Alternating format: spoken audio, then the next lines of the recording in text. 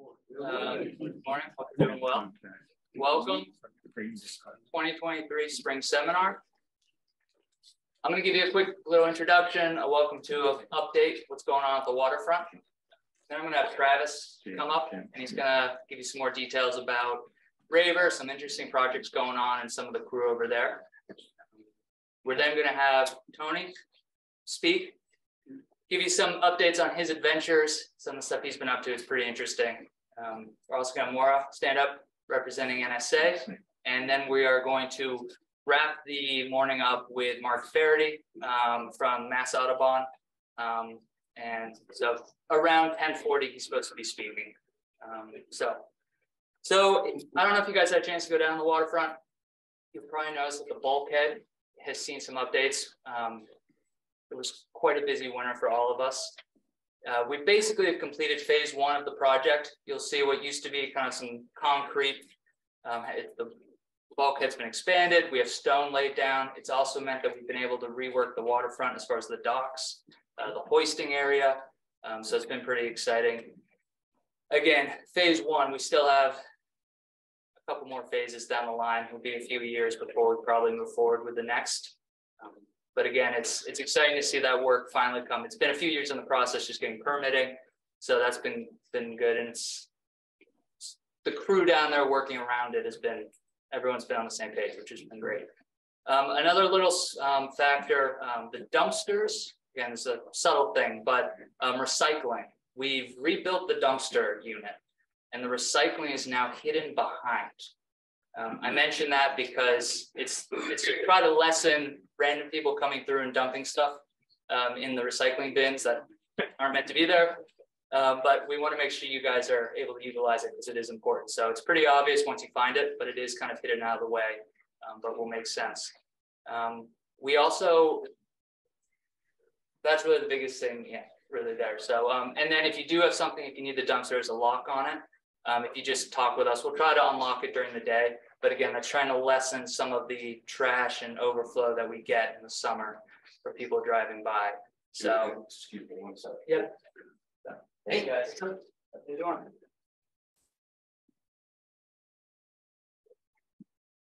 Also, yeah. Also down there. So Catherine is she's unable to make it this morning. She's directing sailing school again. The sailing school program is now up and running. You can book online through our online portal. And again, start getting lessons planned out or group lessons, whatever it may be. Also, Catherine is now going to be moving into the office in a certain capacity slowly and helping, kind of taking on steps within the service and taking on more of a managerial role over the course of the summer. So you may see that she's reaching out to you about other things other than sailing school and maybe service stuff, general boatyard information. So that's going to be someone that you're going to start to interact with. If you haven't had a chance, she's fantastic. You're all going to love her. And again, so you'll be seeing her a lot more this summer on the office side. And then the final thing, just want to talk about the crew in general. We have Matt and Trevor and Terry down at the waterfront, Haley in the office, and myself. It's been an awesome crew. I mean, these guys are great. It's been a tough winter. We've had a ton of work. Like most places around here, we're stretched pretty thin, unfortunately. But the people that are here have been awesome. And I'd like to bring Travis up to talk both about Raver, but also some of the people we have over there who have been really doing an awesome job. So, Travis, thank you. Hi, I'm Travis. If I haven't met you guys, I'm sure I'll meet you guys sometime. I run the Raver service yard as well as a lot of away deliveries. And so over at Raver, we've put in a concrete pad, which if you guys drive through, you'll see. We're installing a new power washing system to replace one we have in Chatham. And this is going to take the water that we use in the fall to power wash you guys' boats and recycle it, clean it, run it through filters so that we using a more closed system, a more environmentally friendly system than just power washing and letting it run away. We have one in Chatham. It's an aging system. It's a smaller pad, so we're updating that. So that was a big project we did over the winter there. And then so we have Colin, he's out in the yard, he's doing the bottom painting, the cleaning of boats, getting them ready to go in this year. And we have Carl, who a lot of you, if you get maintenance varnish work done, big projects done, you'll see. Oh, a second.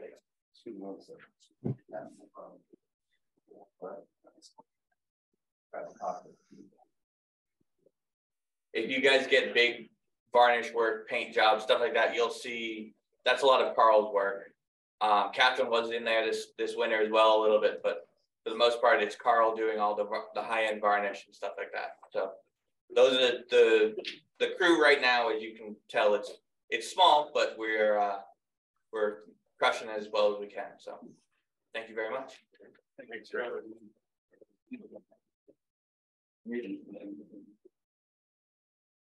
Okay, my turn. Thank you guys all for coming in, and also thank you all who voted for the classic boat. It was a huge honor to get the second place. In a lot of ways, it was better for us. Quick story: Leslie, and I flew over. And Dan, one of the boat builders from our shop, had flown home to Cornwall the day before. And as it turned out, we arrived in London, and Dan could make it to the award ceremony. And so they did the whole thing. I already known that we weren't winners, and that was all cool. And but the winner Dan had worked for. And when he got out of boat building school, which the fellow that owned the shop went to the same boat building school in Cornwall, decided he was a young guy and he decided to start his own business. And so it just couldn't have been better. So you have one of our guys who had worked for this fellow before he came to the States to work for us. And he's starting his own business, and he won the award for best new design. And it was just great to be there and interact with all of them.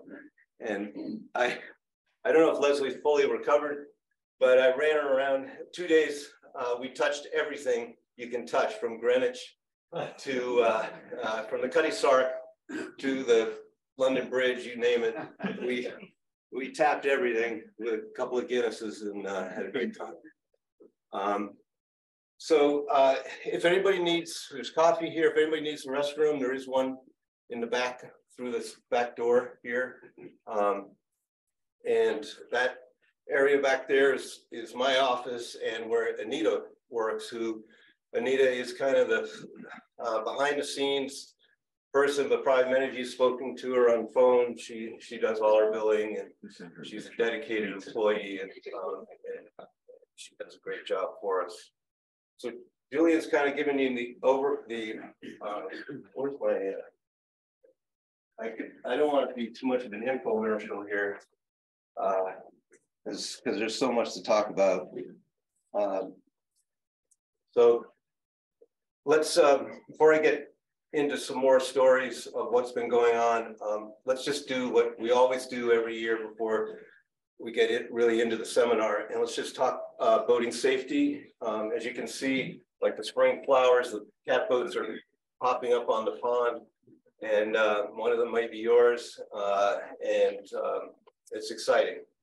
We're all coming out of our winter routines and getting into the spring thing, and we're all really excited what the summer has to offer. But we got to be safe, okay? So we have to, get down to our boat. If you're a full service customer, so double check. Doesn't mean we've checked everything, So you get aboard, before you head out, you want to check for, you've got life jackets that fit whoever's on board, okay? And then you then go through the size of the boat you have, the safety equipment. So if you have an engine, you want a fire extinguisher, you need a hailing device, a whistle or a horn. If you're an outboard, well, if you're a smaller boat, say 18 feet and under, you need a paddle. So, you know, and a boat hook is nice, it's not required, but when you're coming up to your mooring, you know, having a boat hook is nice. Cell phones, VHF, we've talked about that in the past. It's kind of now an either or. We monitor channel 12 here for our launch service. And if you can reach us out in the bay, which is hard, especially at low tide, because with a 4-foot drop in tide and all the hills around us, our antenna, it really isn't high enough to pick you up if you're in Big Pleasant Bay. Sometimes we can if it's high tide. So, you know, pull up the cell phone and give us a call. But remember, Sundays, we're not always here, okay? So if it's a Sunday and you're in a jam out there, it's gonna be Riders Cove or Nauset Marine or Coast Guard if it's really serious. Let's see, what else?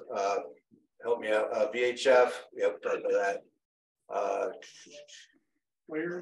Flares, yep, flares. So flares are good, you know, if you're going out in the evening, so if you are running lights, but during the day, you know, it's going to be that horn or this, okay? Yeah, you know, that means, you know, that's why we all wave to each other as we sail by, because it means everything's good. But if you're doing this, things aren't so good. So maybe come over and check it out and see what they need. I know I'm forgetting something.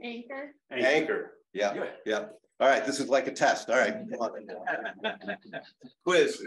Yeah, anchor. So important to have the right size anchor for your boat. So generally, you know, 16 pounds and under for boats out here in the Areys for the smaller boats. And I think about 50 feet of line, and I really like a little bit of chain between the anchor and the line to help hold the fluke down so you can get a good grab. So yeah, what else? Come on. Centerboard line? Centerboard line, yeah. So we get aboard and really good one, Larry. And this is something we can miss, okay? Because we're going around, we're checking out the boats, you know, before the customers, before you guys get aboard. But we can miss that. So you want to check any fraying on your centerboard line, okay? Especially on the Marshall 18s, okay? Because they blast their centerboard pin in, and it is a bear, you know, to sometimes to if the board gets jammed or stuck or the pin is to get it out. But generally we can lift it all the way up with the fork truck at Rayber and get to the pennant on the Marshalls. But that's a great one. Anything else? What am I forgetting? Going through the safety check. Sorry? Float plan, sure, absolutely. So especially if we're single-handed, we're going out on our own, and we're new to Pleasant Bay, we want to tell someone at home what the basic plan is for the day. So if something were to happen and you're overdue, you can come down here, we'll go out in the workboat and go in the general direction that you told that person where you'd be. So float plans are really important. And if it's a work day and you know if you're planning to come in by 4 and Julian and the crew are all down at the waterfront, and again, you're going out single-handing, just let them know. You know, I should be in at 4. Forever, you know, I'm so lucky to live here. Every evening I go down and I count all the boats. You know, I check. It's just instinctive. You know, I just go around and I look at sometimes I see a boat sinking, but and run out and with a pump. But no, I'd just check to make sure everybody's in. And I've told the story a million times, but I won't. But there's a couple of really funny stories, but it's not in and where the people were. So anything else? Yeah. Tony, based on an experience I had last summer, where I did fall out of old ghost. And think about how you're going to be able to get back into the boat. Ladder on some boats don't have a ladder. Right. Right. As you get a little older, it's more difficult to pull yourself in. Yeah, great one, Alan. Yeah, so yeah, that's really, really, really important for the, especially if you're single-handing and you think, oh, I've done this a million times, I've made this move, whether it is to go up and adjust the peak halyard or whatever it might be, or go up, you know, maybe you got to toss the anchor or something, and boom, you find yourself in the water. So on the cat boats, you can have a rudder step and a transom step and climb aboard. Jeff, we should speak about, I'll take a second on, so this is Jeff's canvas shop. There's a little less room every year in here for everyone because his shop is doing so well, and he gets more tables and more equipment. And he also is a welder, and so he's designed these ladders here, and they're all quick release, and so they store easily down below. And the only thing on deck are these two brackets here. So, Oh, that's slick. Yeah, and so it's still a little bit of time if it's an emergency to get it all set up, but at least you have a way to get aboard if you have someone else. But if you single handle a lot, to Alan's point, you need to have thought a way through, whether it's hanging a line over the side or a rope ladder or something, get yourself back on board. All right, registration. Okay, so you want to go down and double check that your registration numbers are up to date in your sticker. Okay, and if you have any questions on that, Anita's excellent with that sort of thing. Yeah, we'll move on. Good, safety. Okay. And you're virgin. Well, wind direction. Yeah, so wind direction, Larry's bringing a point up. It's not so much, in a sense, it's safety in the sense that, it's nice to have something at the top of the mast to help you know where the wind is. On the cat boats, we're big fans of the birdgie for two reasons. One, it keeps the birds off here in the pond.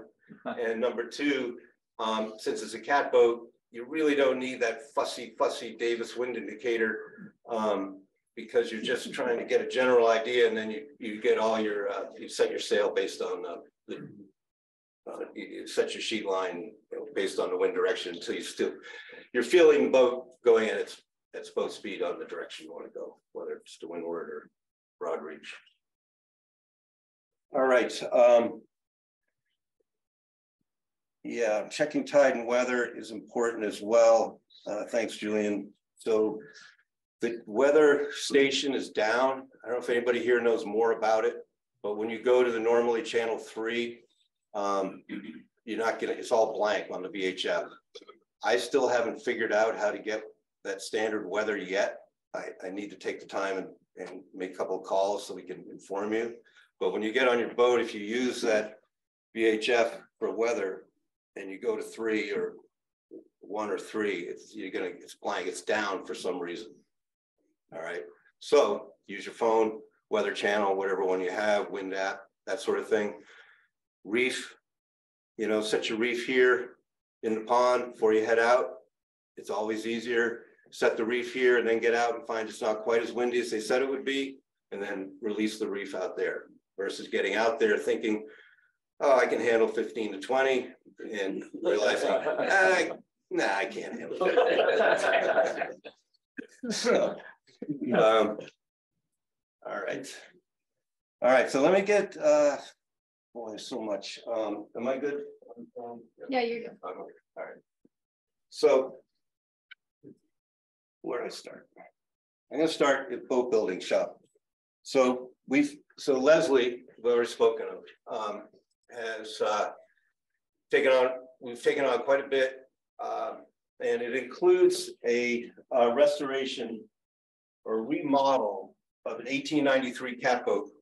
And before I forget, I just want to say that I'll be leaving here and going to Rayburn, and the doors will be open. So anybody wants to visit the shop, I will be there, and I can give you a tour of what we're up to. So this is, you know, this is, you can't see it, but yeah, this is an 1893 catboat. Sorry. Do what? The camera. Hi, there you go. 1893 catboat. I can't pronounce the designer's name. He's not a. It's not a Crosby. It's not Fenwick Williams.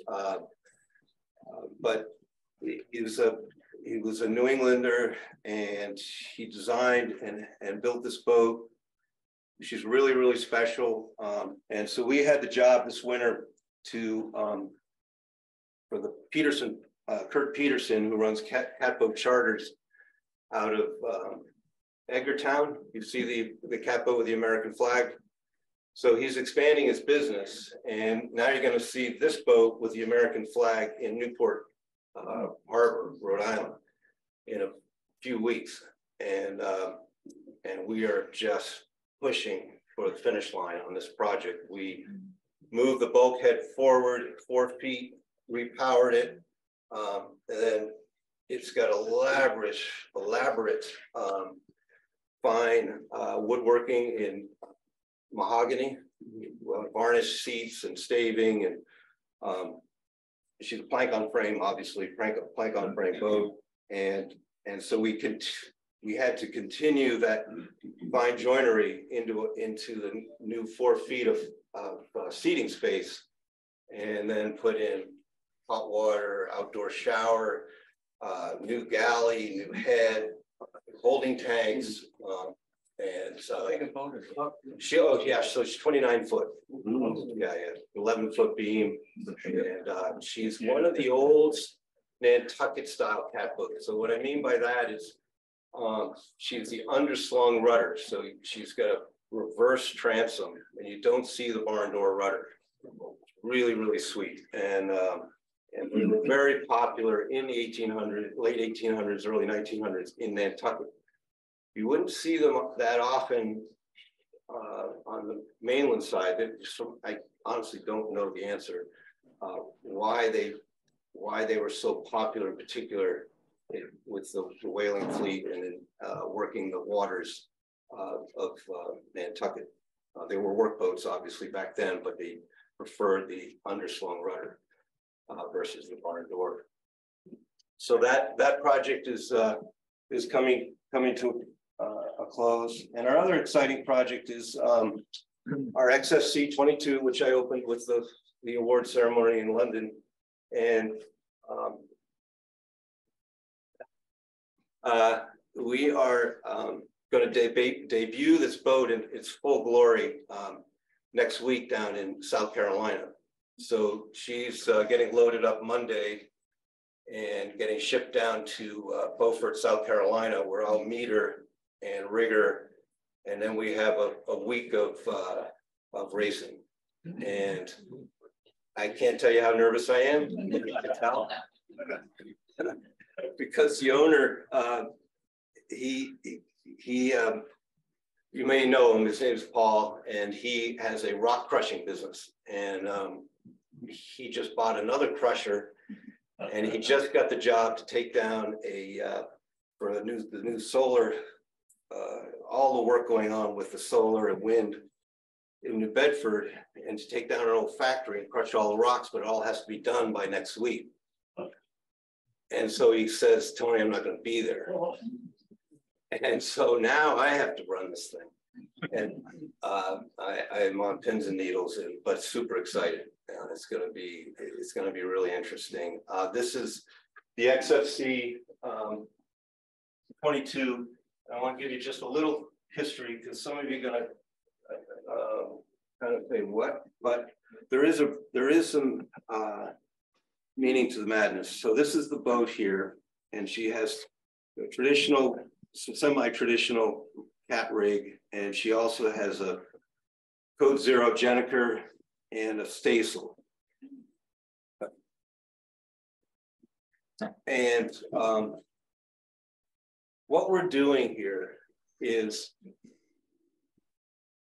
what Paul wanted to do is we started with the 14, and he was very pleased with, based on our design, how well it went through the water. And we're basically going back in time. So back in the late 1800s, there was catboat racing off of Hull, Massachusetts. Every weekend, people would be standing on the beach, betting on the catboat that would win.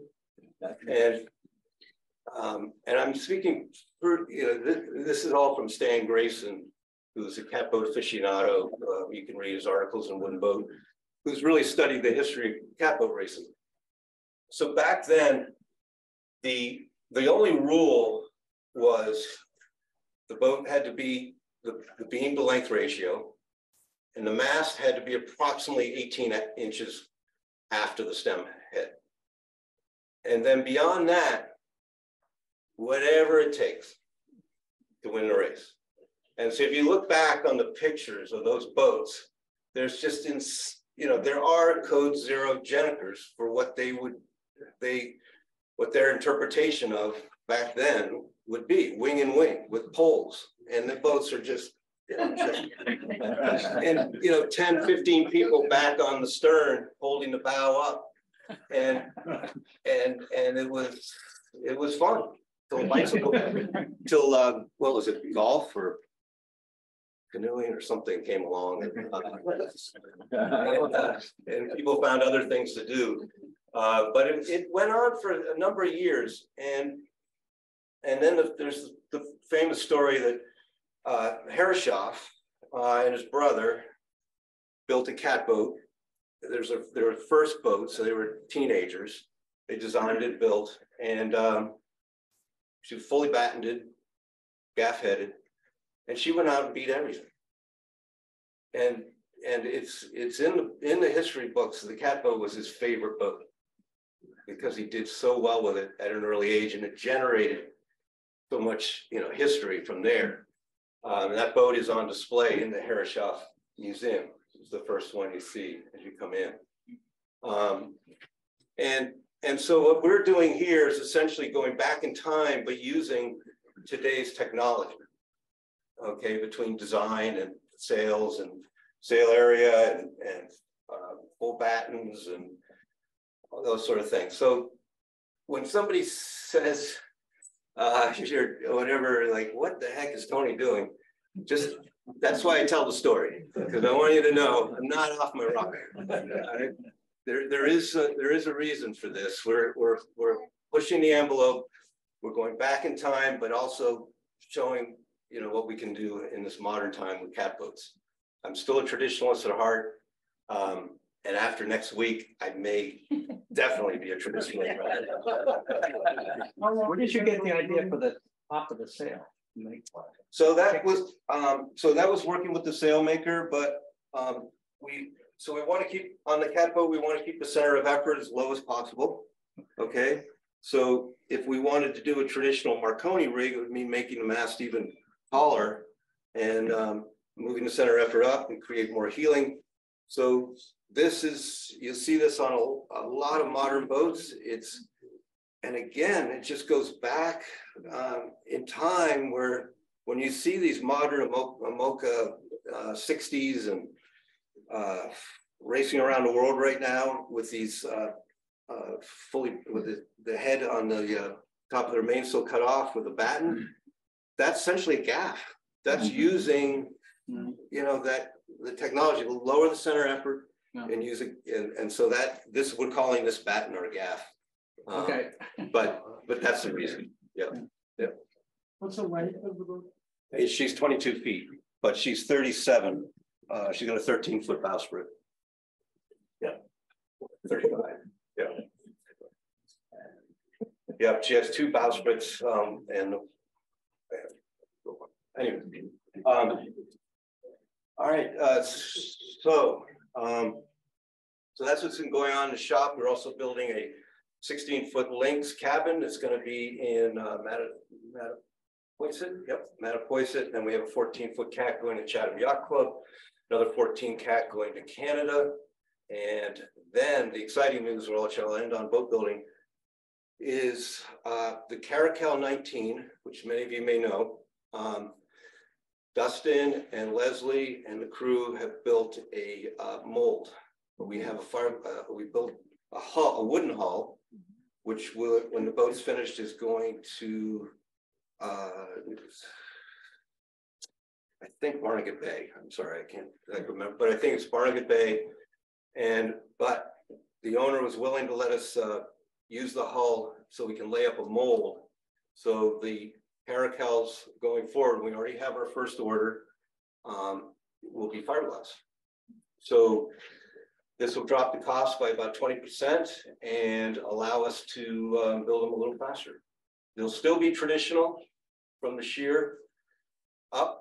They'll have traditional shear clamp, deck beams, deck with Dynel and non-skid finish. They'll have the cockpit will look like very much like a wooden boat, but the hull itself will be fiberglass with a glassed-in centerboard trunk. So we're hoping that to grow the business, the boat building business behind the 14, the various models of that, the 16 open and cabin, and now adding the Caracal. So it's pretty exciting. That first hull should be in Leslie's shop sometime in July, early or late June, we hope. So you can check that out. And we are also going to be experimenting with a mold that we got from California. We're doing a custom powerboat, and there is a negotiation we're having right now with being able to produce these boats, these powerboats. It's a vintage Chris Craft design, very popular in the 60s, has a really nice look to it, and great for Pleasant Bay. So we're going to build the first one, see how it goes, and we may continue offering those as well. All right, let's get to Pleasant Bay. So the changes in the bay. I was on the phone Thursday with Ted Kean. Ted is the coastal management for town Chatham, and his phone's ringing all the time over various issues going on in Chatham with the fish pier, and he's I don't know how he does it, but in any case, he took time out to talk to me about what's going on in Pleasant Bay, and I was concerned. We started a conversation where I was concerned that a lot had changed over the winter based on our catboat Carolyn, who always leaves here early, and his trip to Oyster River in Chatham. And he ran aground as he made his approach to the Stage Harbor opening and going in, where he normally, at that time of tide, he wouldn't run aground. But none of the buoys were up, and I've now pretty much figured out he just got a little off track because there were no buoys, none of where the harbor master moves the orange markers around, they weren't out. So he had no sense of really where he was. Because Ted said things are actually pretty good. There is not a lot of changes to report from last year, except for one, which I'll get to. So not many of you ventured out to the ocean or to Stage Harbor, but for those of you who do or are thinking about it, by June or sooner, all the markers will be out, and just pay attention to them very carefully. You really want to, if you're doing it for the first time, you definitely need two people, because there's a bunch of S turns. So you'll see a buoy and you'll think, because there's another one in front of you, and you'll think, oh, I just go to that one. Well, in fact, there's another way over here that you got to go to before you go to that one, because if you go to that one, you're going aground. So you need that. You need that watchful eye as you make those turns, and these are buoys that get moved, based on the shoals. So it's not exactly where they were last year either. If you marked them on your GPS, it's not going to be the same. So the sands are shifting, but the depths are still okay. Do you recommend going through during slack tide or? Yeah, I was gonna get to that. Yeah, so Jeff, yeah, yeah, so Ted did say that it low tide, there is a little less, there is more sand. So you don't want to do any of this at low. You want to do it 2 hours either side of high, and then try to catch the current right at slack, which is that rip along Morris Island. Okay, you want to try and time that, and the current goes east west west east, and it actually doesn't make any sense the way the tide goes based on the moon, but in fact, because of Monomoy and the way it is, it's the way it is. So you want to try to hit it at slack. But if you've got a good strong engine, you can do it, and you're not going to sail against that current. You're not going to sail against that current. You got to motor sail if you're going to try it against the current. So the big change, though, or not big, but the one thing he wanted me to note to our Pleasant Bay sailors is, or two things, is at the Narrows, the bar appears to have is stretching out closer to from the island to the mainland. Okay, so be wary. The boot I sailed last week. I went from Little Bay through the Narrows and around Pleasant Bay and back, and it was 3 hours after high, 2 hours after high, and the bar you could see it, and it definitely is. It's reaching out toward the mainland, toward the East Egg a little bit. So for those of us who love to cut that bar off, just be wary that there's a little less water than you're used to right there. But the channel there's still plenty of safety room for people to get through. And remember, for those of you who've been to the seminar in the past, we're not supposed to sail through the Narrows. Okay, port to port, port to port, port to port. If you can't do it, you got to lower your sail, turn your motor on, and allow the power boaters to come and you pass port to port. You cannot tack through the Narrows and stop traffic. All right, it's a really important thing to remember.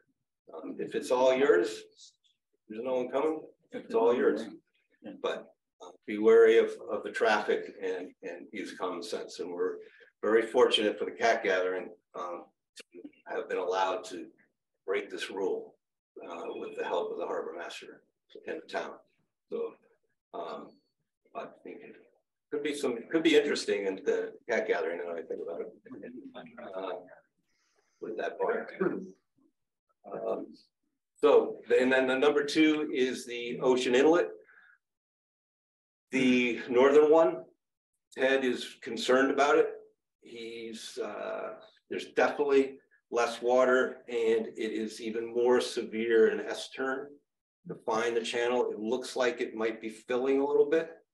So he's keeping an eye on that. But right now it's still, you can do it, but be very, very careful. Did have one customer who in a big power boat try it the other day, and he turned back. He couldn't figure, the buoys weren't there, and he couldn't figure it out. It's not like it was, but there's still water there. He's saying it's navigable, but he's worried about the deeper fishing boats and just getting the buoys right. But just beware.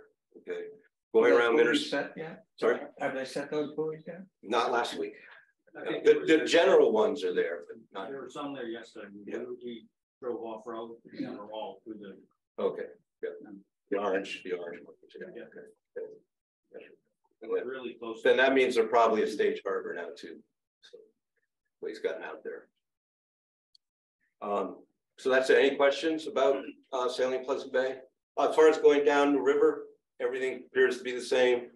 No issues. Still got that little speed bump where you're leaving Namequoit River into Little Bay, heading for the sailing school, dead low tide, you're gonna, with people with 18 inches and over, you got a little bit of a soft mud. That's a dead low, right? That's it, yeah. But it appears that everything else is still the same. I don't know if, does anybody know anything about the dredging talk that, nothing, yeah, so. There was some talk of it, but I don't know if it's gonna postponed. Dredging what? Name of it? Areas and Lonnie. Postponed. Well, that's good in a way. It's just our. they're waiting For us who know the river, we won't have a lot of people coming down. with global warming, the level will go up, so maybe they won't have to dredge. Yeah, right. Yeah. Julia mentioned the bulkhead, and you know, it's not done yet. We've still got to run our water and power line, and then we're going to deck the top of it. It's going to be this really nice e-boat deck on top that we can hand moorings over and whatnot, and you folks can hang out waiting for someone on a bench. It's going to be really nice. The old concrete bulkhead coming out? Was that? It's still there. Is that going to remain? That remains, yeah. So we put another bulkhead in front of it. Right, okay. And then we anchored. So this, when Jim Kidd built this, when he and Will Joy built it in 1953. Will had the concrete company here, Cape Concrete, and they just backloaded a ton of concrete, but they didn't put any anchors in. Well, there was no reason to back then, because there was no real tide to worry about for undermining. You know, they weren't thinking of, you know, nor'easters coming up in 3 feet of.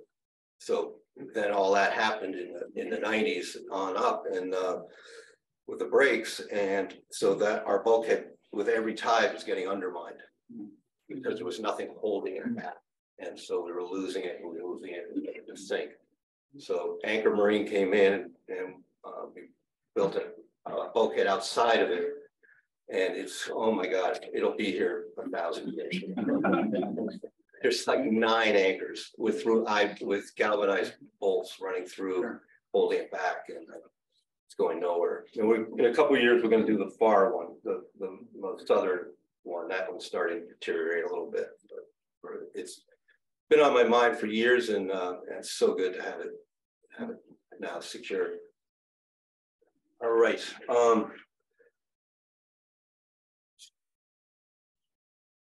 Yep, and we'll wind it up with just our regular list of events. Haley and I, we've been, as you've heard throughout this, we've been busy. Apologize, we didn't get our spring newsletter out. So I'm gonna, if you have, or you could give Haley a call, but I'll list, you know, the events, and then we'll have some NSA bill, and talk about NSA sailing, but we are going to get our newsletter out. It might be a spring-summer newsletter, but, and that'll have more, you know, more detail. You can mark things on your calendar. But just a reminder, we got to always do our continue, which is growing, which I'm really excited about. Our Wednesday night sales, basically 5:30 at the dock. There's no formal. I tried email, but I'm just not good at it. And it's just if the sun is out, and or not even sun, if it's not pouring rain and light and thunderstorms, we're going out. We're 30-mile-an-hour wind. Well, 30 miles, we can. No, yeah, if it's really, really windy and stormy, we're not going out. But just as we are going out, and I've gone out alone, so I just it allows me just to. It's on my weekly schedule, and I love it. And whatever, and we do whatever the tide tells us we can do based on the time. But it's basically 5:30. We gather and we head out. We meet others like Don Crone and others out there at the mouth of the river, and we do a sail around for an hour and a half or so. And it's a great way to meet other customers, catboat sailors, trade notes, trade secrets, and get a midweek sail. So that's every Wednesday night. That's going to start right after the Wooden Boat Show. So it's late June. We'll be at the Wooden Boat Show this year with Andiamo, which is our most recent caracal, very special boat, teak decks, varnished to the nines, beautiful boat worth, you know, you won't see her here because she moors in Wellfleet, but it'd be a great chance to see her at the Wooden Boat Show. And then we have NSA every Sunday. And then I've been doing Chatham Yacht Club every Saturday and having a great time with it. Happy to talk to anybody interested in adding that to your schedule. But they run a wonderful program as well. I'm pretty sure you have to be a member though. Yeah, the only time it's open for anybody is their regatta weekend. Is that right? Yeah. Yeah. So regatta weekend would be a way to try it. And that's August 5th this year. Largest free regatta in the United States. There you go. Yeah, and it's a lot of fun. We are planning to take.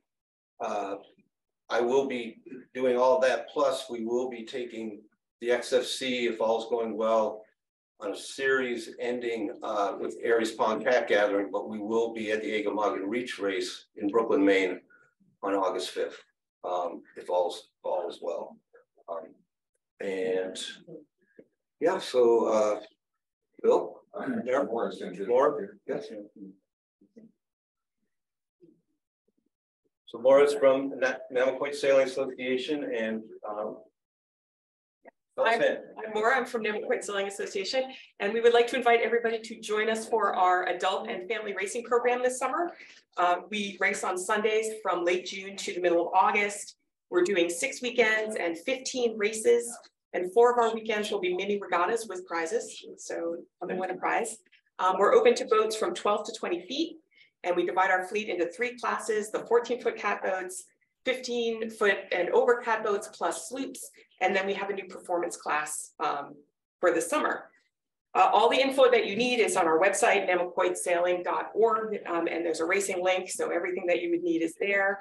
It is free to NSA members, and if you would like to race with us for the summer, you can join as an associate member, and that's on the website. You can register and pay and do all of that online. And if you're not sure if you want to join for the whole summer, we have a one-time free trial. So just come for a weekend and give us a try and see if you want to join. And that can also be so that you can sign up for that on the website. And you do have to register though. So even if you're coming for the free race, we're not going to be able to score you unless we know you're coming. So please use the website and sign up. I have a few handouts. I'll leave them up here. This is our schedule, and also the website is here. So if you are interested, please take a handout, and also we'll be hanging out after if anybody has any questions. We'll race, have fun, meet nice people. It's a good program.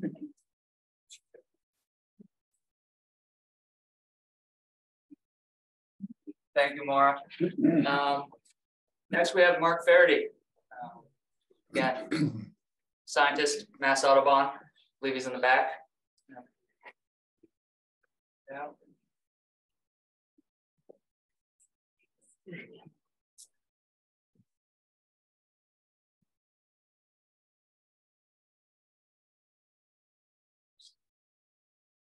As Mark comes up, also afterwards, guys, if you have any specific questions, some more detailed stuff, a few of us will be here, but you're welcome. We'll chat, ask questions. Again, if you want more detailed conversation, we'll be hanging around. So, but everyone, this is Mark. Hello.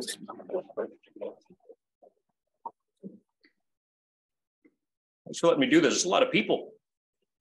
I should have asked about, you know, a projector and that screen and that kind of stuff. But normally I would have a PowerPoint presentation. Can everyone see this? We'll pass it around. You know, I'll look at it, but I don't really need to. So hold it up on your phone. Yeah, hold up my phone. So my name is Mark Faherty. I'm the science coordinator for nowadays Mass Audubon Cape Cod. We've sort of regionalized internally anyway.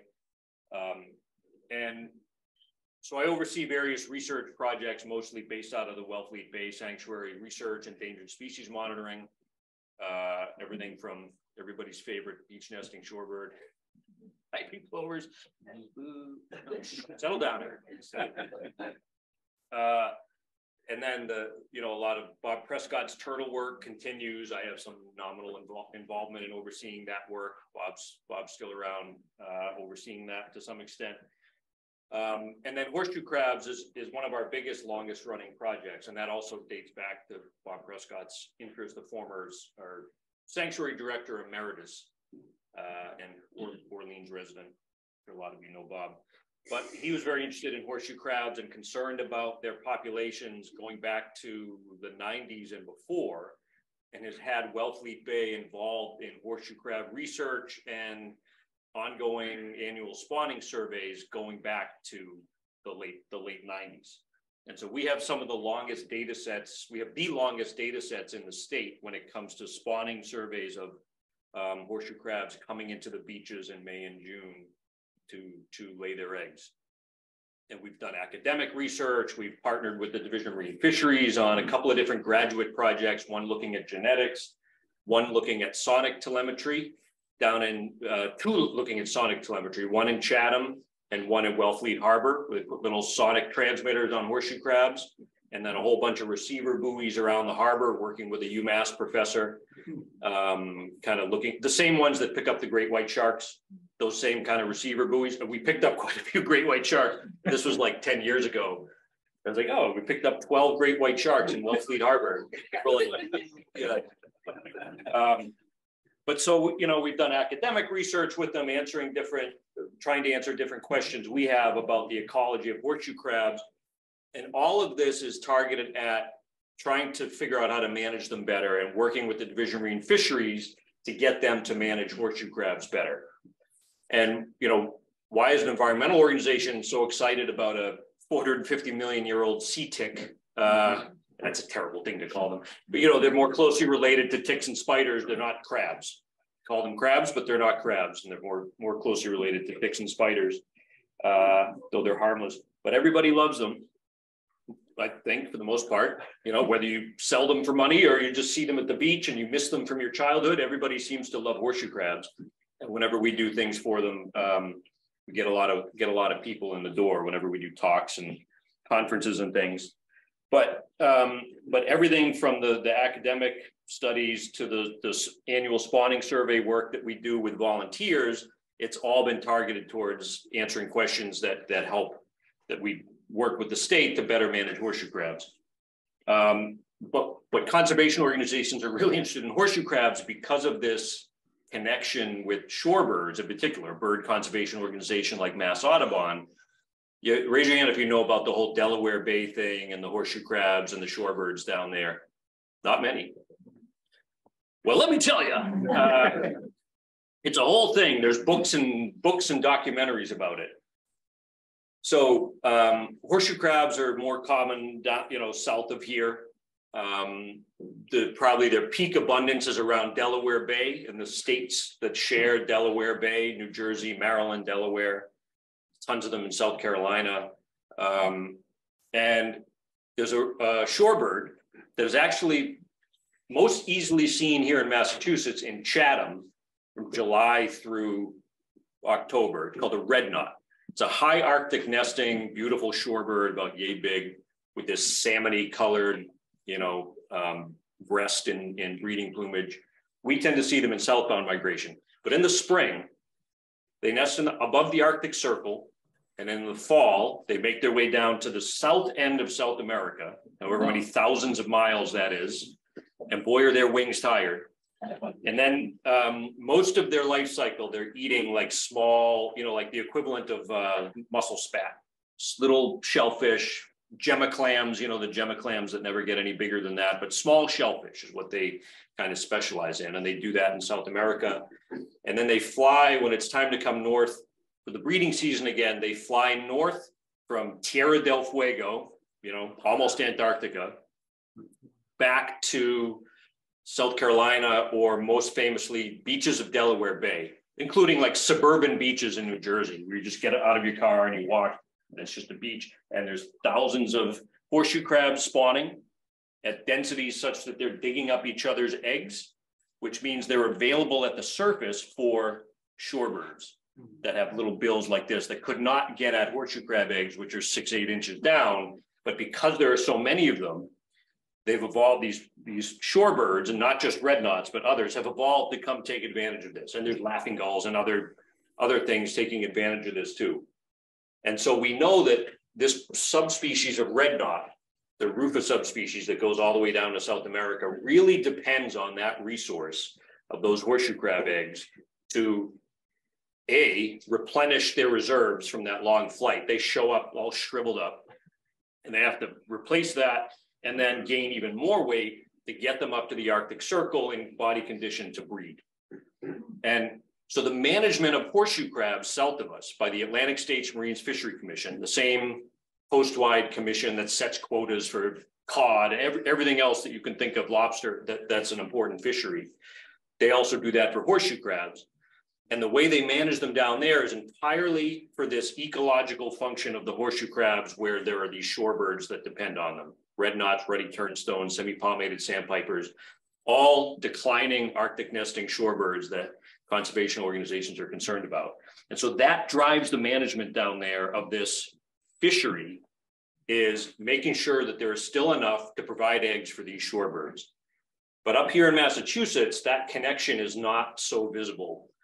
You know, maybe it never was as strong as it is down there, but we know that that link is there. If you go to Monomoy, not many people, I mean, maybe you guys are boaters. I don't know if you ever get down to Monomoy in May and June, particularly May. Most of the horseshoe crabs in Massachusetts spawn in May, and then by June, they're kind of depleted. But if you were to go to certain parts of South Monomoy in May, you would see enough horseshoe crabs that there are shorebirds eating the eggs. It's the only place in Massachusetts, really.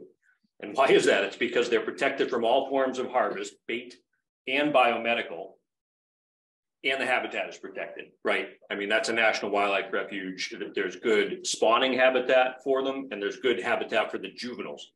They take 10 years to mature. And so they need, you know, quiet flats and marsh creeks and things like that to grow. They molt constantly. You see the molts, like the little crispy, kind of lighter colored shells. That's some people, not you guys, not locals, but some rubes think that they're dead crabs and call them. And there's a die-off of horseshoe crabs, but it's the molts of the young ones. It's actually a good sign. And so they need those kind of backwaters and marshes as nursery grounds. And so Monomoy has it all. And so we see that you can have this connection in Massachusetts. It was broken long ago, probably during the bounty era. And so does anybody remember having a shellfish permit and you had to kill horseshoe crabs? No one? It wasn't that long ago. You don't have to be 110 years old to remember that. It wasn't that long ago. I saw that language still on the Harwich website. I live in Harwich. That somebody just like forgot, left an old document up there or whatever. And you were supposed to, if you had a shellfish permit, you were supposed to kill horseshoe crabs by breaking off the telson and throw them up above the high tide line. Because they were shellfish pests, right? They eat the young shellfish. There's never really been any evidence that that's something that is ecologically significant or actually affects clam populations. It was just like, oh, they eat clams, kill them. And whelk, right? So these two things that now are commercially fished for money used to be trash species that you had to kill.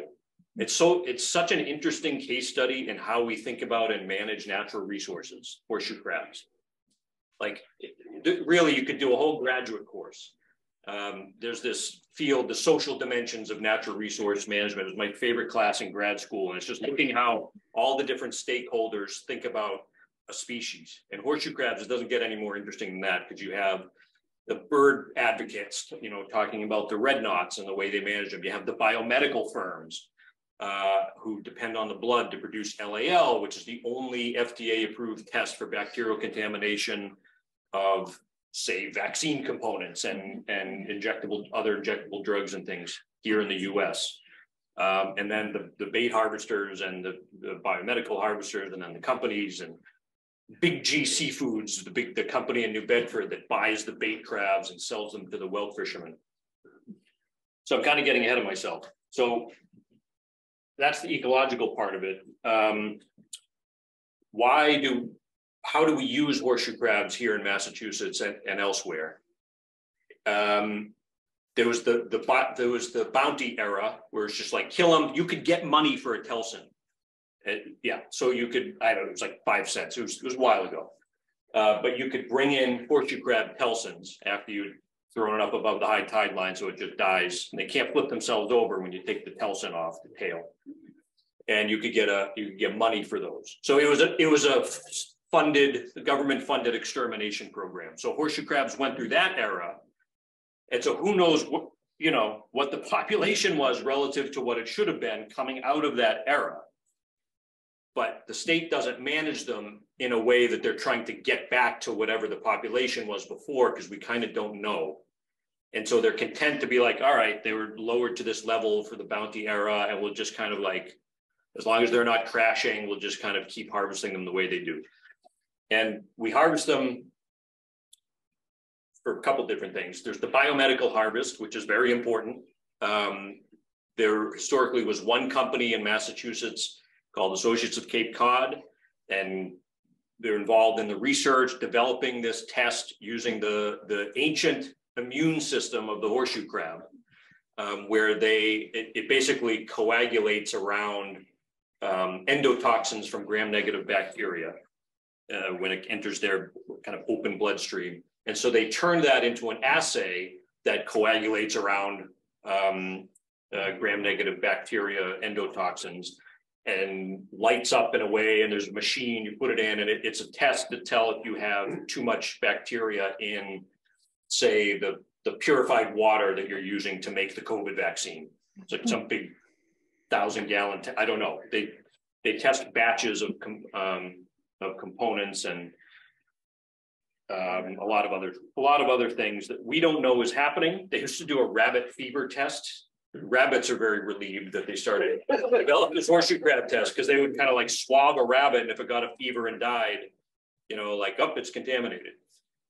And I think that someone still does that. But anyway, so that's a pretty important use. It's a big industry. And so Associates of Cape Cod is there in Falmouth, and they have other things. They've developed their version of a synthetic alternative. The synthetic alternative is this whole other thing that I'll get to, and remind me if I don't get back to it.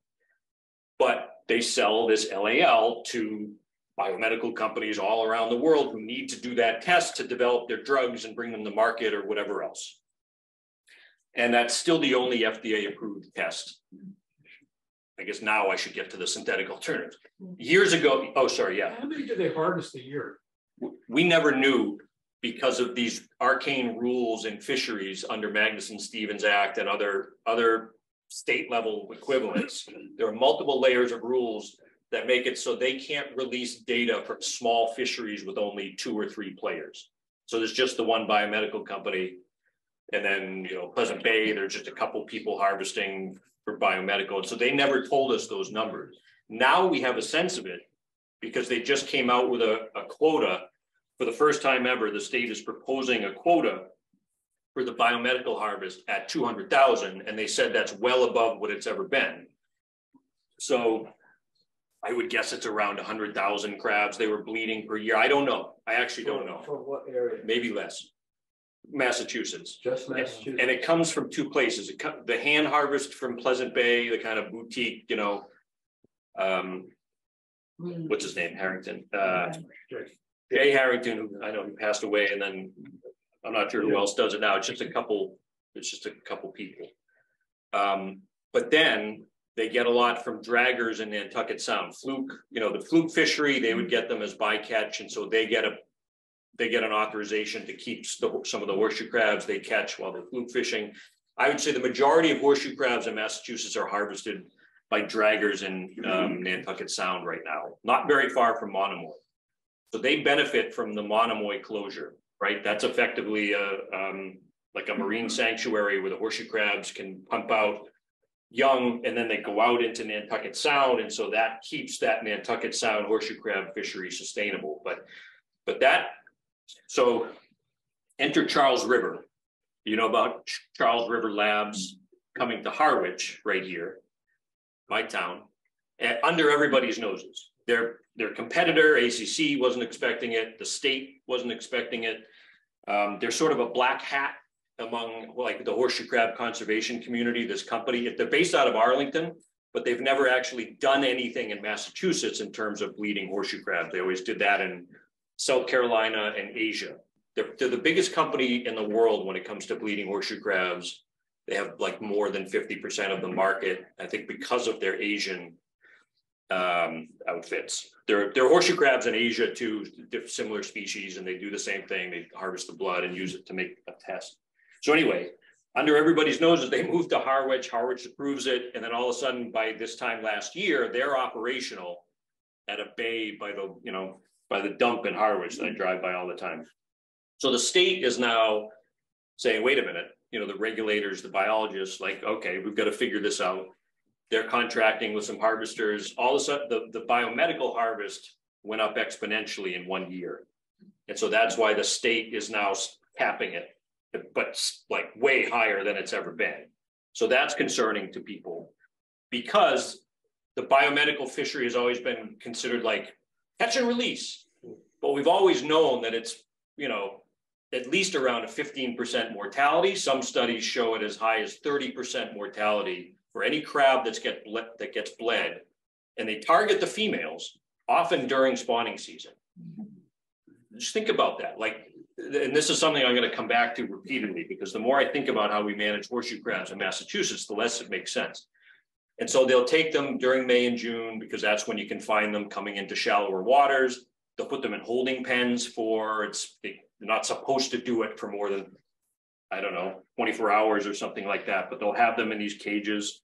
They're out here in Pleasant Bay, they're in Nantucket, they're in Stage Harbor. The guy who's supplying Charles River has his in Stage Harbor.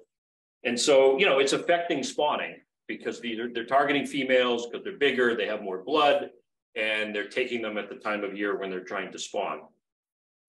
And then up to 30% of them are not surviving being bled. And so when we do surveys in Pleasant Bay, we see a lot more crabs than we see in Cape Cod Bay, but the sex ratio is crazy. It's like 9 males for every female. So that's like something's up there. And it's got to be the targeting of the females for the biomedical harvest. So here's Charles River Labs, they're operating. And so that was an opportunity for the state, or just sort of pushed the state to kind of get their house in order when it comes to horseshoe crab management.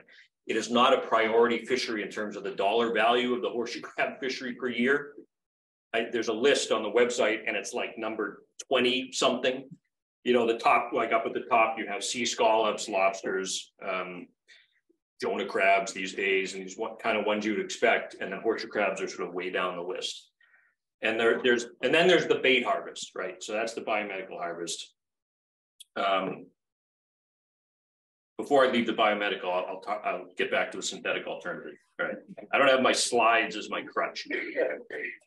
Maybe you saw the New York Times. Did anybody see the New York Times op-ed recently by Deborah Kramer? She's an author who wrote a book about the connection between horseshoe crabs and red knots, and she's kind of a force of nature. She's an activist, very good at doing research and getting her point across. And she's done multiple New York Times pieces. She lives on the North Shore. And she did a New York Times op-ed recently mostly about the synthetic alternative, and we need to get it approved, and the US Pharmacopoeia needs to approve it. Nothing that's particularly relevant for what we're doing in Massachusetts, but it was a New York Times op-ed, so it's been shared widely. It made it to the desk of the president of Mass Audubon, and he's like, what are we doing about this? And so I thought maybe you guys had seen that. And so a lot of people are aware of the fact that there is a synthetic alternative to the horseshoe crab blood-based test out there called RFC. And it's sort of a laboratory generated way of creating one of the enzymes from the horseshoe crab's 3-enzyme cascade immune response thing. It's whatever. The biochemistry is over my head, and I took biochemistry.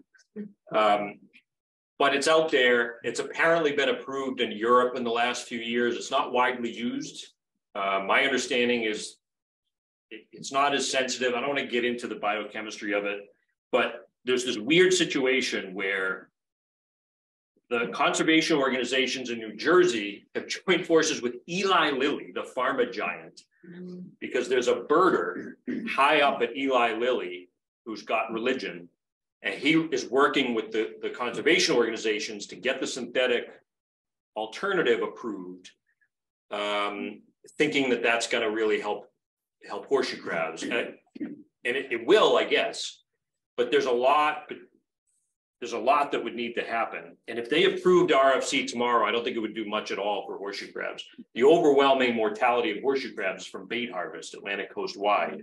And there's like this amount, there's the graph I saw recently where it's like a line and like this much of it is the mortality from bait. And at the top, there's like this much of it is from the biomedical harvest. So I don't know why they're so obsessed with the biomedical, with that part of it. Part of it is that in New Jersey, there is no bait harvest. The bait harvest, which I'll get to, is not allowed in New Jersey or South Carolina. You can't harvest females at all in the Delaware Bay states. Every other state has more restrictive protection measures for horseshoe crabs than Massachusetts. And they have bigger populations than they always did. But they take care of their horseshoe crabs more to protect this ecological connection to shorebirds. In Massachusetts, we don't even acknowledge it, nor do we acknowledge the bounty era declines. It's really back-asswards what we're doing, what TMF is doing with horseshoe crabs here. So that's the synthetic alternative. ACC has their own version. There are other versions out there. And my understanding is even if they approved it tomorrow, it's not going to be widely adopted because you have to buy new machines, right? So you're a company. You've always been using LAL to get your drugs to market. And you have the machines that read the LAL test and you know it's all in your budget and you know how to do it and everybody's trained on it. Why are you going to switch to a more expensive alternative that requires totally new machines and et cetera, et cetera? So I don't think this whole get RFC approved and horseshoe crabs will be saved. It doesn't make any sense to me. Here in Massachusetts, we are focused on phasing out the bait harvest, getting things more sustainable, having the management be focused on population recovery instead of like limping them along in whatever they're defining as sustainable. So getting to the bait harvest, the bait harvest traditionally was a hand harvest, somebody in a whaler or whatever skiff and like a clam rake, and they get out and they come while they're spawning, just come in and they're targeting the females. All the harvest targets females at the time of year that they're spawning. Like what fishery does that? It's like if you're trying to make them go extinct, that's what you do in any kind of wildlife management. Well, we'll target the females with eggs. Yeah, that's good for the population. It's just, you don't do that in any kind of animal population management unless you hate the species. But that's what we do. That's what we do in and not just Massachusetts, but the bait harvest, and it's convenience. That's what they come into shore. They didn't spawn right at the high tide line. Nobody would be talking about horseshoe crabs. If they spawned offshore, out of sight, out of mind, they wouldn't be a thing the way they are now. But so they harvest them while they're spawning, they target the females and whatever males are attached to them just are along for the ride, and they go in and they go to a freezer in New Bedford where they might sit for 3 years because I think they're kind of overstocked for the bait right now. And so instead of spawning for those 3 years, she's sitting in a freezer, and then they cut them up. Some of them will get bled through a dual use program called the Rent-A-Crab program.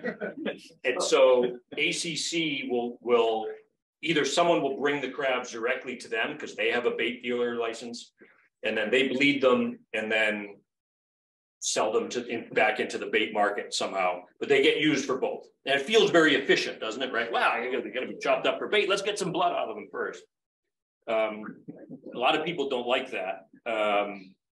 But I still can't get past how it feels efficient. Like if you're going to be doing that, let's get 2 uses out of them.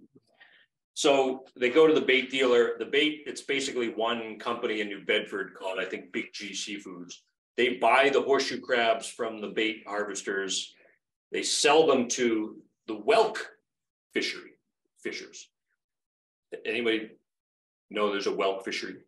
It's a $3 million fishery, mostly Nantucket Sound, Martha's Vineyard. It's a pot fishery, like lobsters, and whelk are big snails. They're like conch. If you go to the Bahamas, you have conch, same thing. Incidentally, the queen conch has just been proposed for listing under the Endangered Species Act by the federal government. Snail fisheries are generally not sustainable. And the whelk fishery, where, you know, pots, whelk, chopped up horseshoe crabs for bait out there in Nantucket Sound, whatever, it didn't used to be a thing. And then somehow the market developed and it became lucrative. And so all these people got into that fishery. They're buying horseshoe crabs for bait. It's a $3 million fishery.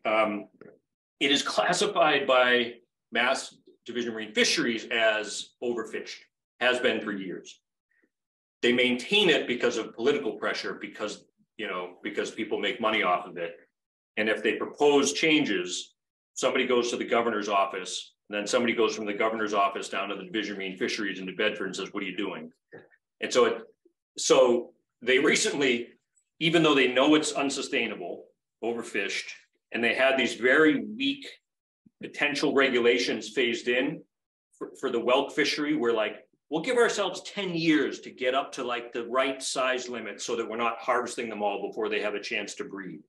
Like they know, the biologists at DMF, they're like, they can harvest them all before they've ever had a chance to lay eggs. It's just like, again, it's not how you manage a fishery.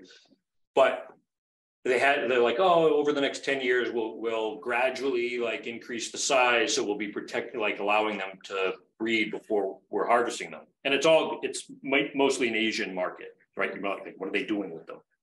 Like every once in a while, you might see scungili in an Italian restaurant, which is whelk, but it's Asia and maybe Europe to some extent. It's an export market. So Big G Seafoods, who buys the horseshoe crabs, sells them to the whelk fishermen, and then buys the whelk from the whelk fishermen and sells them. They went to the state and they're like, can we do something about these restrictions on the whelk fishery that are being phased in over 10 years? And DMF was like, yes, right away. And they did it right away. So these already inadequate, phased in over 10 years, allowing them to harvest them all, it just, they walked it back as soon as industry asked them to. And I asked the woman in charge at a meeting, a public meeting, I was like, this cannot be your favorite fishery to have to explain publicly. You know, like, why did you do that? And they're like, well, no one came out to the meeting to oppose it. Mm-hmm. It's like, it's not the public's job to manage the fishery, it's your job. And because no one knows about the whelk fishery, that's why nobody came out. So the whelk fishery is intricately entwined with the horseshoe crab fishery. It's why there's a bait fishery. It's the whelk fishery shouldn't really exist based on sustainability parameters. And if you think about it, and I never really had, they're snails. You fish them below a certain density, they can't find love, right? It's a snail. Like, what are they going to do? Jet 10 miles that way to find a female? So yeah, none of them are sustainable. And that's the biologist at DMF, who I'm always like kind of sparring with. He's like, yeah, there are no sustainable snail fisheries that I know of. And that's why the queen conch is now going on this endangered species list. He'll have to go to the Bahamas to get your conch critters. So we're harvesting horseshoe crabs, targeting females with eggs, while they're spawning to be used as bait in an unsustainable fishery. And not only that, when you think of a bait species or any kind of bait, right? You want to be efficient using something for bait. My older brother had lobster traps when I was a kid, and we used to go out in Plymouth, off of Plymouth, like off the nuclear plant there. We had 10 lobster traps. And we got the best lobsters. They were glowing, they were huge. 4 claws, boy, those Pilgrim nuclear plant lobsters with the 4 claws, you can't beat them. But there used to be more fishing out of Plymouth Harbor, and we'd go there and we'd get the filleted, flounder carcasses, really good lobster bait. That feels like an efficient use of a resource, right? If you're going to use something for bait, it shouldn't be an ecologically important species that's gone through a massive historical decline because of the bounty era, that is, connected with shorebirds, takes 10 years to mature. Like, what bait species takes 10 years to become sexually mature? You put conservation measures in place, you have to wait 15 years to see if they work. It is not appropriate to be used as a bait species And we shouldn't keep doing it just because, well, that's what we do. You know, it's just inertia and laziness and money. And so, you know, that's where we're at. And so what happened this year, because of Charles River coming in, the state is scrambling to rethink how they manage horseshoe crabs. They're doing good things. They're paying more attention to the biomedical harvest. They're getting out on the trawlers to look at how that works and how many of them die in the course. Like a lot of them just probably die in the course of getting dragged up. I think it happens in Wellfleet Harbor too. And they're refining the best management practices that they want the biomedical harvesters to be using. They're proposing to reduce the annual quota by what they assume the biomedical mortality is. The annual state quota is like 165,000, and they're proposing dropping it by 25,000 crabs, and that's good. They're proposing, most importantly, some of us in a local organization and Mass Audubon, there's a local organization called the Horseshoe Crab Conservation Association. It's been around for decades, very quietly, kind of like meeting and working directly with DMF, forcing them to hold meetings to explain the management and lobbying for better management, that kind of thing. We met with them. We met with Dan McKiernan, the Director of Division of Marine Fisheries, and his staff, and we recommended some conservation measures. And at the end, he's like, we could look at that one. And that one was, we were recommending no harvest of horseshoe crabs until June 15th to protect 3/4 of the spawning season. That's a lot less than what they do in New Jersey, say, or South Carolina, or some of the other states where you can't harvest females at all. But it was like, it was something. We're just trying to work with them. And so we formally petitioned them. A couple of us from Mass Audubon are on the board of the Horseshoe Crab Conservation Association, including Bob Prescott. We petitioned them, you know, close down harvest until June 15th. They came back and proposed a whole bunch of new rules around horseshoe crabs that are now under public debate. This is the public comment period through May 1st. And there's a hearing Monday night in Plymouth, which I feel like they planned the bridge work. Yeah, we'll do it in Plymouth, not on the Cape where everybody harvests horseshoe crabs. There are no hearings on the Cape. And they mixed it in with like fluke regs, and it's all like, they did a lot of things because I think they were afraid that there would be a public outcry. And one reason is the Atlantic States Marine Fisheries Commission, let me get back and try to finish a point, finish a sentence. They proposed, we said June 15th, they came back with May 31st. So replacing the current harvest restrictions, which are 5-day no harvest windows around the moons in mid-April through June. They're going to replace those with a blanket no harvest January 1st through May 31st for bait or biomedical. Okay, it's better than it is now. It's an important first step. We're asking people to write letters in support of that. We'll just write a quick email to DMF. Just be like, we support the conservation measures. And a lot of people don't want any bait. A lot of people we talk to don't want any harvest at all. We're like, well, you know, the biomedical harvest is pretty important. And so we're asking people to say, if you don't want any harvest at all, at least just say no, you know, phase out the bait harvest when they're writing their letters to DMF. So that, again, the public comment period, and it's just a quick email to marine.fish@mass.gov or something like that. I can, oh yeah, you guys already sent it out in an email. You might have seen this already. Yeah, we did. And I'll send an email to everybody who RSVP'd. Yeah. With another one. Yeah. Yeah, because a lot of people are activated by this.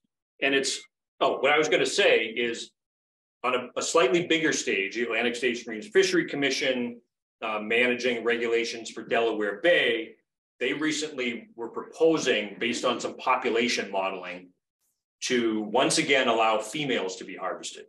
And again, you can't harvest female horseshoe crabs at all. You can do all of this in Massachusetts. You can harvest them while they're spawning. You can harvest females, you know, all these things. You can harvest them for bait, things that you can't do in some of these other states. So they were proposing going back to allowing female harvest again. And so all the conservation groups kind of, you know, New Jersey Audubon, everybody else was like, what? You know, can we see the model you're basing that on? Because these are a lot of the biologists down there don't support this. They're like, you know, we have our own models. Can you show us your models? And they filed a Freedom of Information request and they didn't release the models. And so they're like, they're not ready yet. But like, wait a minute, they're ready enough that you're using them to, you know, change the regs, but you won't release them. It was just a bizarre story down there. Long story short, they got 34,000 public comments in favor of not allowing female harvest anymore, and they reversed. I mean, they were just a big ship ready to continue with what they were doing, and they just about faced because of public comment. And if they don't, and if they don't get public comment, like what happened with Well, like, well, nobody said anything, so we're going to make it even less sustainable. Then, you know, they don't necessarily do the right thing.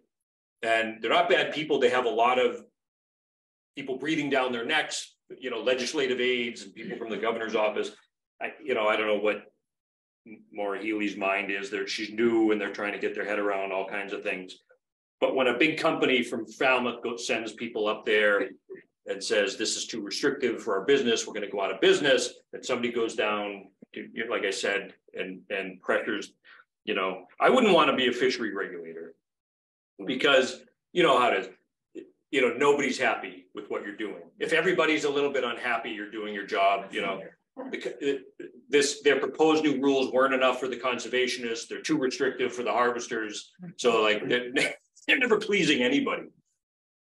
You know, and they're not trying hard enough. So anyway, we love it if, you know, people could think about this and look at the email that went around. It's nothing fancy. You really, honestly, just send an email, dear Director McKiernan or whatever, whoever, to whom it may concern. We support conservation, and it's just a tick on our side. It's just, we need numbers. We support conservation. We support the conservation because it's modest and long overdue, but they have cold feet. And I could hear it in his voice when he was proposing these new, very modest, new rules protecting spawning horseshoe crabs to the Marine Fisheries Advisory Commission, which is a panel of entirely industry people who give thumbs up or thumbs down on new fisheries regulations. So that's the way it works. The director of the Division of Marine Fisheries proposes new regulations. There's a public hearing or two and a public comment period, and then it goes before the Marine Fisheries Advisory Commission, and they give thumbs up or thumbs down. But they're all fishers. Or, you know, in recreational, commercial, but they're all, you know, there's no conservation representation on the Marine Fisheries Advisory Commission. And I feel like they already have cold feet about these modest regulations. Like, he sounded apologetic as he was presenting these. Like, May 31st, you know, maybe don't prove it, whatever, May 31st, harvest closure. So we need people, the silent majority to voice their opinions. Any questions? Is it helpful if we have customers who aren't Massachusetts residents for them to send an email as well? I think so, because they are local users of the resources. I think, yes, because people come to the Cape from all over, right? Mm-hmm. And this is part of what we say, like, horseshoe crabs are part of the Cape Cod experience, especially if you've been, not so much anymore, but if you've been coming for a long time, you remember there being more.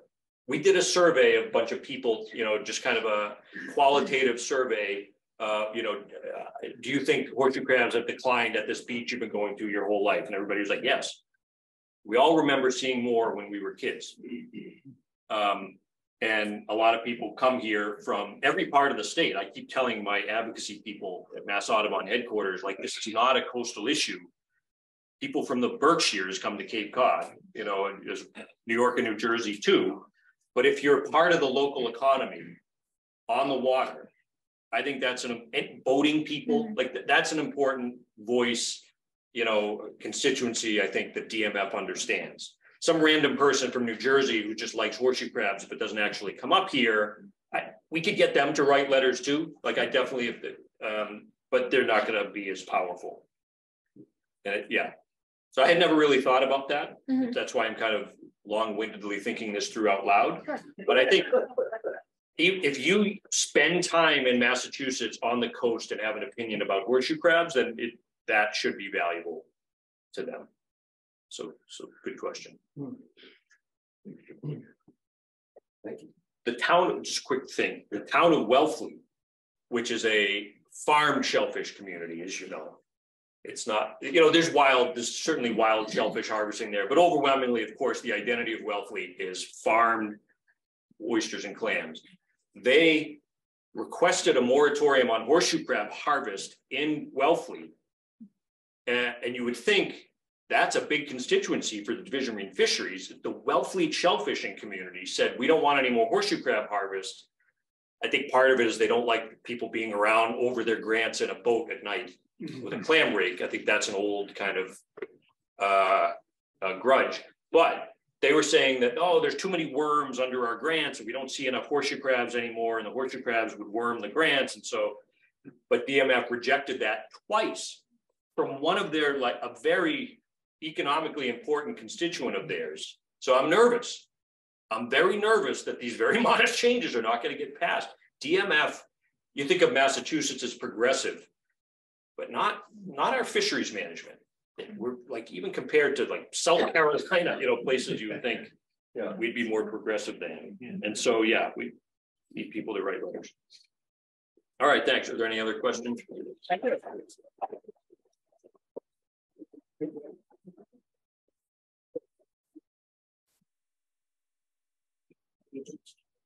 Yeah.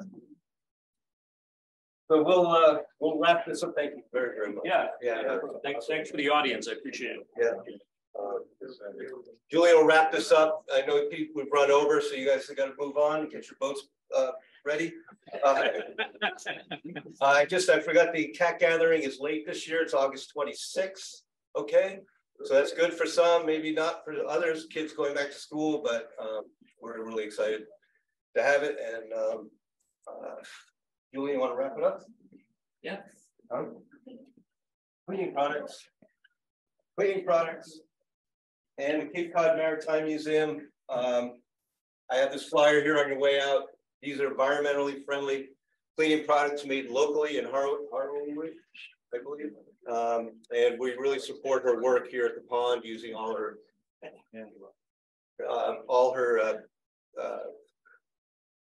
cleaning products.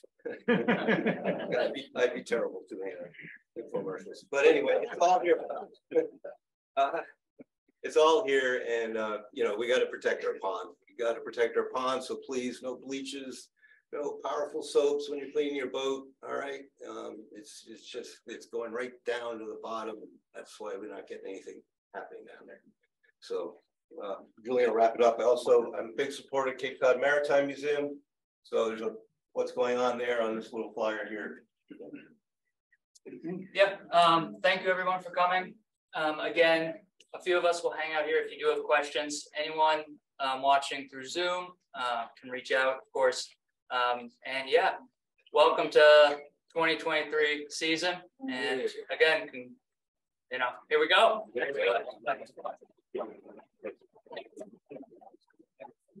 Yeah.